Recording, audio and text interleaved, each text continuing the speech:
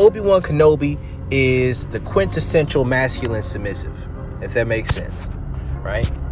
Because Obi-Wan Kenobi is not an individual who is particularly spiritual, and because he's not particularly spiritual, and he doesn't particularly do things just because he enjoys it, but he also doesn't seek to be in control. He's a very structured individual. He's a very disciplined and calculated individual, not necessarily calculated, because there's a difference between being calculated and being disciplined and being structured. Obi-Wan Kenobi finds his safety in his structure. And oftentimes, outside of specific context, you won't see the issues that come about from being masculine submissive, because masculine submissiveness is something that more so thrives in a strong, structured, stable society or a community or some type of structure, right? Especially if that structure is a well-oiled machine, masculine submissiveness can work well. Just like if we're talking about dating and relationships, traditional dating, traditional marriage, tradition is kind of predicated on the idea of masculine submissiveness, because you are taking a logical mindset to say that you need to give up control. But the issue with masculine submissiveness is when there is overstimulation in the midst, something truly spiritual or something beneath the surface that's in the midst, when there is something that's like overstimulation, like sexually or emotionally, whatever it is, it's something that can catch the masculine submissive off guard.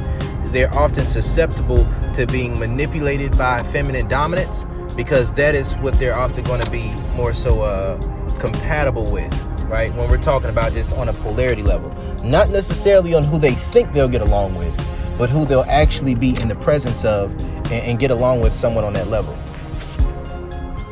Now, there are specific things that come about with masculine submissives that a lot of people may not quite catch on to, that were very big aspects and very minor, very subtle aspects of Obi-Wan Kenobi's personality. So one of those things is passive aggressiveness, right? When you are in a position of not being in control of it, what exactly you're doing, but being in that position from a logical perspective, you're not used to a subtle change, but you're also not able to just go ahead and change your circumstances. And when you're unable to change your circumstances, nor unwilling to be fluid to giving up control to the scenario that you're in, when things go outside of your spectrum, then it can tend to create passive aggressiveness. So passive aggressiveness can be seen throughout the life of Obi-Wan Kenobi, and just that frustration he would experience in times where, he was up under Qui-Gon Jinn, and he was learning things, but he didn't really like what he was learning, right? There's times where he was upset because he was a 17-year-old Padawan and he would be stomping throughout the temples, or times where Anakin Skywalker would be doing reckless things, and then he would be making different types of slights and derogatory statements towards Anakin Skywalker, because he didn't have the authority. He did have the authority, but he didn't have the true dominance and leadership skills to be able to correct Anakin Skywalker properly, because he lacked the emotional depth and fortitude to do it. So Obi-Wan Kenobi would just make slight remarks and things like that in times where he didn't like Anakin Skywalker's behaviors, right? So these are just some things that you might notice about Obi-Wan Kenobi. And these are things that didn't all the way dissipate. Yes, he grew as a person more as he got older, especially like after Revenge of the Sith, going into A New Hope. But even then, when you're looking at the perspectives of what he was experiencing during the time where Luke Skywalker was getting ready to fight Darth Vader, his perspective was that Luke was going to have to kill Darth Vader. He didn't see another way. Now, you can also look at it like this. That's understandable. But when he gave himself over to the duty, to the cause, and sacrificed himself fighting Darth Vader, you could say that he was getting more and more attuned with the feminine submissive aspects, which made him masculine and dominant. See, one thing to understand about masculine dominance is that oftentimes your spiritual, not all the time, but oftentimes it's not uncommon for your spiritual perspective to be in polarity to your life position, right? So when we're looking at like Qui-Gon Jinn, and I'll have to make a video about him specifically, but Qui-Gon Jinn was a masculine dominant, right? But within being a masculine dominant, Qui-Gon Jinn was an individual who was very feminine and submissive and attuned to the Force, to the light side of the Force, and just the Force in general. So because of that, he wasn't very tied down to the rules and structures of, of the council, right? Similar to his master, Count Dooku. He wasn't very tied down to that. And because he wasn't very tied down to that, and he was very fine-tuned to the Force itself, there were actions that he took that on the surface appeared to go against the principles and the beliefs of what was considered acceptable by the Jedi Order, right?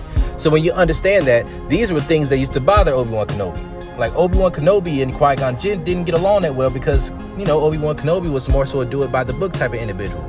But the thing about being masculine submissive, it's difficult to do that unless you're in a position where when you are in a leadership position, you have, you got to be masculine dominant to be in a leadership position with certain people, right? No, you can be masculine submissive with an individual who's masculine submissive and still be in somewhat of a leadership position, but that's more so a partnership role. And when Obi-Wan Kenobi was the master of Anakin Skywalker, he was in quote unquote a leadership position, but the role that they played with each other was more so like brothers and friends, right? And when somebody is in a position of wanting to learn and wanting to grow, and the person who is in charge of them on paper is not someone who they can respect and look up to, it often leads to resentment if they feel like that individual is holding them back. So Anakin Skywalker often felt like he was more powerful than Obi-Wan Kenobi. But there are some benefits to being masculine submissive. There are some benefits, and I'll break those down. Obi-Wan Kenobi is the quintessential master of Form 3, right? Form 3 is Sarisu, which is the disciplined defense first style. There are different things that they say just in lore, Star Wars lore, about how Sarisu works. And Obi-Wan Kenobi was, especially for his power level, he was damn near unmatched when it came to his ability with the blade, right? Wasn't the most aggressive, but he was very, very disciplined. And that discipline can keep you on a safe path if you're in the right direction. So for Obi-Wan Kenobi, he was masculine submissive with the Jedi Order. So as long as the Jedi Order was somewhat of the right path, he would be on the right path. But if the Jedi Order got off of the right path, he wouldn't then be on the right path, but he still stayed in a safe enough space. Think about Obi-Wan Kenobi like somebody who goes to church every Sunday, right? They may not be necessarily in tune with spirituality. Now, some people who go are, right? That would be like that would be like Qui-Gon Jinn. But at the same time, because he stayed in that environment and his idea was the light side of the Force, he was still someone who was in tune to some of the principles to the light side of the Force, although he may not have been as in tune to the Force in and of itself as Qui-Gon Jinn was. So he was very good with his technical skills. He was very good at his diplomacy. His lack of natural dominance within his personality made it so that Obi-Wan Kenobi had the ability to be a good communicator. He had the ability to be a very diplomatic individual. So he would always go for surrender versus defeating somebody, right? He would always go for the surrender first in most instances because he was always willing to negotiate. And that's one thing about the masculine submissive position, is that it's a position of negotiating, right? But look at it like this, you can look at masculine submissiveness, and I'll bring it back into like the conversation about like traditional marriage. We live in a day and age of a high level of sexual overstimulation and spiritual overstimulation in a lot of ways. There's a lot of spirits that surround us, a lot of things going on, a lot of pervasive thought processes and ideas. So this is a day and age in which it's not always going to be beneficial to take a masculine submissive stance, because there are a lot of people who are seeking to take advantage. It's kind of like being a sheep. You know what I mean? And you can be a strong ass sheep. You can be a strong sheep. But there are also other ways that can go wrong. One of those ways of how that can go wrong is if you are being used by a structure as a tyrant against your knowledge to oppress other people, because your beliefs are not rooted enough in what is overall morality and just what it means to be a good person. You're not in tune enough with thinking for yourself to be able to identify when something is going against what is the necessary thing to do. Right? Another thing about being a masculine submissive is that you mind your business when you get off work. And that's a good thing, right? You don't really take your work home with you but so much. And Obi-Wan Kenobi did, but like, let's say it's the scenario of Anakin Skywalker when it came to Anakin Skywalker being with Padme Amidala. He knew, but he didn't do or say anything about it because it was like, it's not my business, right? Bro code, right? So what we got to understand about these different aspects of masculine submissiveness is that it's not all bad, but it definitely has its short moments. And I think one of the greatest quotes of what really represents masculine submissiveness is this, right? When the righteous lose the light, evil once dead shall return. Now, this is a quote of what Obi-Wan Kenobi read when Qui-Gon Jinn had him studying and doing research and translating manuscripts, right? See, he didn't understand what this meant. One thing about masculine submissive is that they often lack a certain level of emotional and spiritual depth. Like, if it doesn't make enough sense to them on a surface level, it doesn't make sense. You know, another thing about being masculine submissive is that when you are in the presence of a masculine dominant, being masculine submissive will greatly slow down your progress. Greatly slow down your progress. Because you're going to be transactional and very put one foot in front of the other in your approach and your mindset, but you're not going to have the right mindset and outlook and energy to really progress in the ways that you need to progress in, especially if a person isn't telling you exactly what it is that they need you to learn, because you may not be learning the things beyond the surface level that you need to learn on your own in order to progress. So masculine submissiveness can definitely stifle you, right? It's just like when we're looking at the sexual polarity quadrant. Like, something I always say is that femininity, it corrupts dominance, but masculinity stifles submissiveness. Now, all of these different traits have benefits to them. Like the consistency, the discipline that comes with being masculine submissive is pretty high as long as you're getting all the things that you need, right? And you also have to think about sexual polarity erosion. I'm not going to get too deep into sexual polarity erosion on this particular video, but this is a topic that I do want to talk about, and I do want to break it down. But Obi-Wan Kenobi, you know, it's very easy to be a masculine submissive and then to look like a good person or a nice guy on the surface, when really beneath the surface you may not be as good of a person as you think you are, and you may not be as nice or as good as you think you are. You're just doing what you think you got to do. You're just doing what you're supposed to do.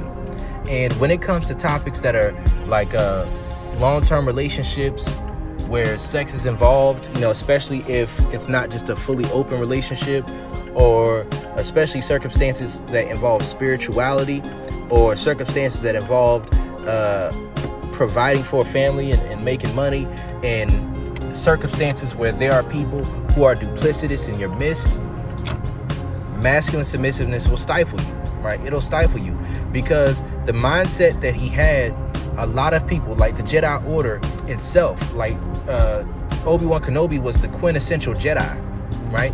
He's the picture perfect Jedi, and he really represented a lot of what the Order was about, because he lived his life by the principles of the Jedi Order. So just like everyone else, he wasn't able to identify that, you know, that Senator Palpatine was really Darth Sidious. He wasn't able to recognize or discern that. You know, oftentimes when you're masculine submissive, you rely so much on what's right in front of you that you're unable to truly have discernment about a lot of things, because you're just kind of going off of, you know, playing it by the book. But there were other benefits that came with it. He learned a lot in his time. But just like I was saying earlier about how he was a Padawan until he was 17, he was really frustrated about it. He really dedicated himself. There is a certain hubris and pride that is often beneath being masculine submissive that a lot of people won't understand, and that is something that can benefit you, right? It can benefit you. That's what caused him to become such a great sword master, right? Such a great master with the saber. It wasn't just because he just loved sabers.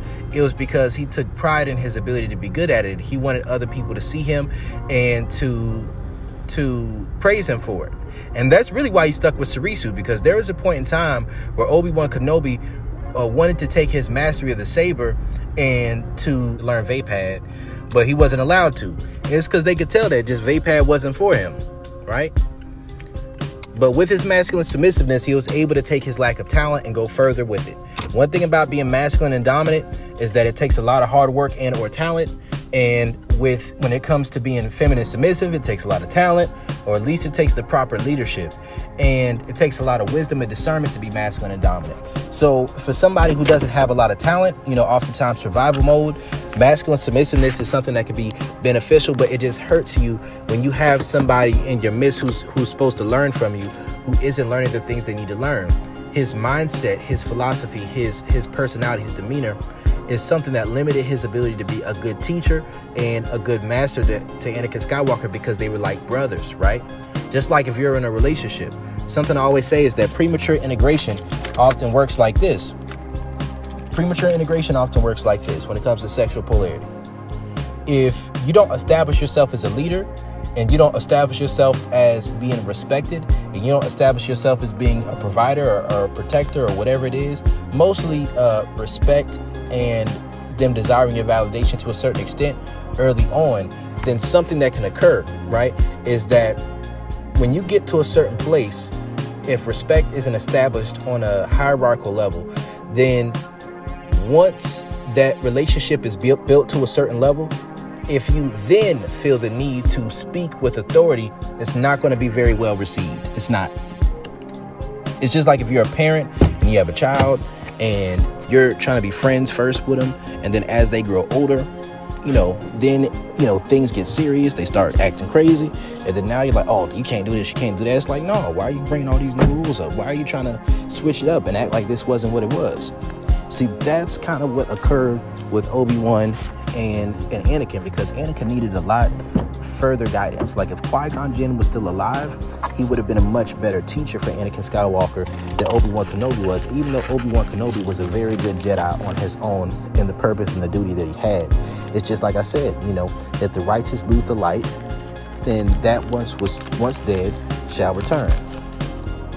So this is Coach Brody on Obi-Wan Kenobi, the Masculine Submissive. I'm out.